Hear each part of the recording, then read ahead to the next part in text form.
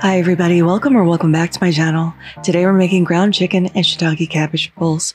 To start this dish, we need to rehydrate 8 dried shiitake mushrooms just in a little boiling water, and we can set that aside while we pull off 12 to 15 leaves from our napa cabbage head. This depends on how big your cabbage is. You could also use savoy, it's up to you. We want to take out this white core, so just going in with a sharp knife and cutting out just a little V. Over on the stove, we have some simmering water, and we're going to blanch our cabbage leaves only for 30 seconds. This is going to make them a little bit more pliable and lock in that beautiful bright green color. After 30 seconds, we're going to pull these out and let them drain on a tea towel over a cooling rack. Now our mushrooms have rehydrated, so we're going to squeeze out as much of this water as possible, but don't throw that water away because we're going to use this to make a sauce. Once we've squeezed out all the water, we're going to give this a nice little rough choppity-chop. It doesn't have to be perfectly uniform. This is going to add a meatiness and an earthiness to our cabbage rolls. Along with our mushrooms, we need to choppity-chop up 2 scallions.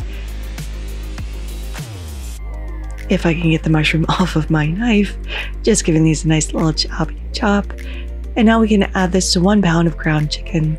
Now to the chicken, we're going to add in 1/8 teaspoon of fiber spice, 1/8 teaspoon of sugar, along with a 1/2 teaspoon of sesame oil and 4 tablespoons of soy sauce. We're going to give this a really good mix until everything is well incorporated. Now to form our cabbage rolls, we're going to take 1 leaf, add in 1.5 tablespoons of our filling, and we're going to start wrapping this up like a little burrito or a gift to ourselves. And once we have these rolled up, we're going to put these in a parchment-lined steamer basket.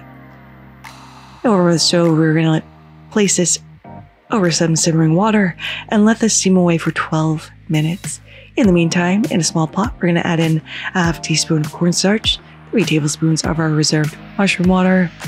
Give this a little mix to start dissolving the cornstarch, along with 1 tablespoon of oyster sauce. Really simple sauce, but it's going to add a lot of flavor. And we're going to bring this over to the stove, and just over a low flame, we're going to thicken this up, which should take about 5 minutes. You just want it to coat the back of your spoon. Now our rolls have steamed, and we are going to plate this in our favorite bowl. And I think 4 is a good serving for this, but add as many as your heart desires. Completely up to you. Last one in, and now we're going to drizzle with a little of our oyster mushroom sauce, and this is looking absolutely beautiful. Now let's go ahead and give this a taste. The cabbage is earthy, tender, and savory. The chicken is super flavorful. You get that shiitake mushroom running through. The sauce adds a little saltiness and umami, and this is so delicious and super fast to make and perfect for any weeknight meal. But there it is, ground chicken and shiitake cabbage rolls. I hope you all try to make this in your home. Thank you so much for spending some time with me today. I really do appreciate each and every one of you. If you liked this video, give it a like. If you loved it, please consider subscribing and hitting that notification bell, because I put out new videos every Thursday. Thank you again, and until next time, happy cooking.